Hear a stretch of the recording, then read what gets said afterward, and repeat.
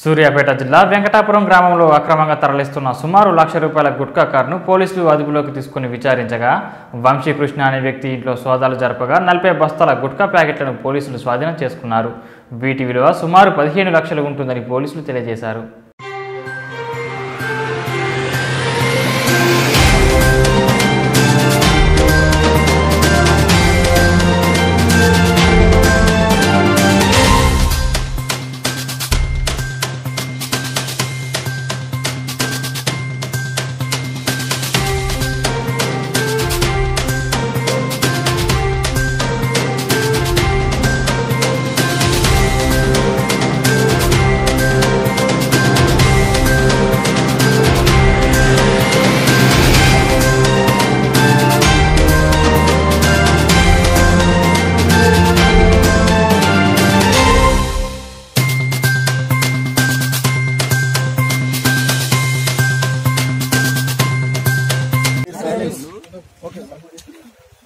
సంగగిరి మండలం వెంకటరాంపురంలో దుద్దుమహిమ అనే ఒక మహిళ ఆమె దగ్గర నిషేధిత గుట్కాలు పొగాకు ఉత్పత్తులు ఉన్నాయని చెప్పి వినయ పొగాకు ఉత్పత్తులు ఉన్నాయని చెప్పి ఆమె దగ్గర సమాచారం మేరకు అనంతగిరి ఎస్ఐ గారు రామాంజనేయ గారు సిబ్బందితోటి అక్కడ సర్చ్ చేయడం జరిగింది.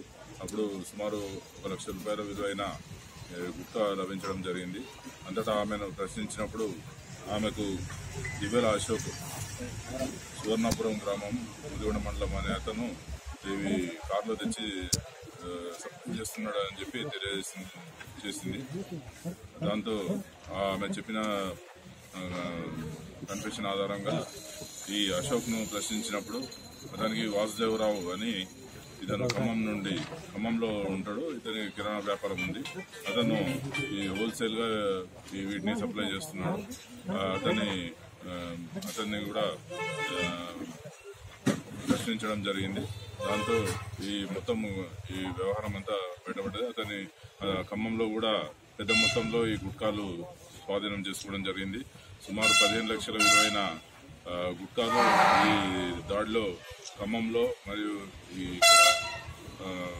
వెంకటరాంపురంలో కలిపి సుమారు 15 లక్షల రూపాయల విలువైన గుట్కాలు స్వాధీనం చేసుకోవడం జరిగింది.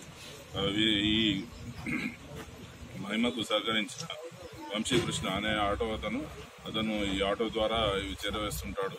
అదేవిధంగా చాపల శ్రీనివాస్ కానాపురం గ్రామం అనే అతను ఈ డిస్ట్రిబ్యూషన్ అవి చేస్తుంటాడు. వీరందరిపై కూడా కేసు నమోదు చేయడం జరిగింది.